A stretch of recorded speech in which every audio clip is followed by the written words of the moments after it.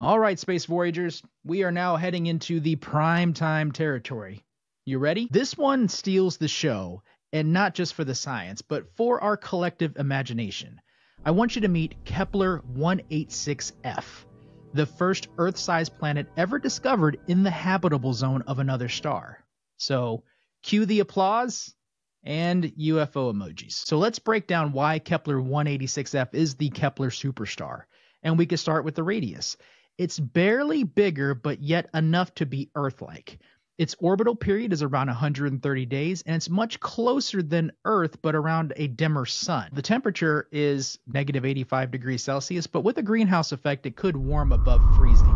So it's not just bigger, it's the right size to maintain rock, plate tectonics, and a stable climate. Now, Kepler-186f sits in the Goldilocks zone, so it's not too hot, it's not too cold, but this cozy place comes with some caveats. One of those caveats being it orbits an M1 type red dwarf, so a star about half as massive as our sun and roughly 4 billion years old. Now, red dwarfs can be flare happy early on, blasting UV radiation that can strip atmospheres, especially tricky if the planet is tidally locked with no magnetic shielding. But many are calmer in later life, and models show an atmosphere. So yeah, it's plausible that liquid water and Earth-like conditions could exist if the planet has managed to hold onto its atmosphere. Next up is earthiness.